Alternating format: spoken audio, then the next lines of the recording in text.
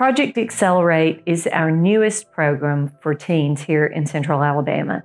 It builds on our long work with young women to prepare them for college and career. It is a college and career readiness program, but I also like to think of it as more of a life skills development program as well as leadership. It's going to be an amazing, very dynamic experience for our girls. We're so excited that we'll be able to work with young women not only through high school graduation, but through the next transition to college and then to their first job. Girls Inc. has prepared me for my future by providing me opportunities to meet people who have the career that I want to pursue. To see women who have been there, who have made hard choices, who have done the hard work, inspires the folks coming after them.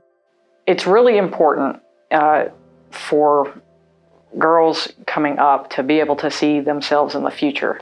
And one of the ways is to see people like them as older versions of themselves. To know that a woman has made that journey before you and hopefully cleared that path for you gives you the confidence as a younger woman to come into a setting knowing you're not the first and you won't be the last. And I think that's one of the things that makes mentorship so special and so important, especially when it comes to girls. I would want that person to have resilience, intelligence. I would want that person to be wise. I would want that person to be caring and understanding of my feelings, and somebody who is easy to talk to. The things that we taught you, those get to go into action, but you have us there to guide you through that next phase of your life. Every day we work with girls, we are instilling and emboldening them to become the best version of themselves. I would love to have some of these girls that are matriculating through the program come work for me. That would be great.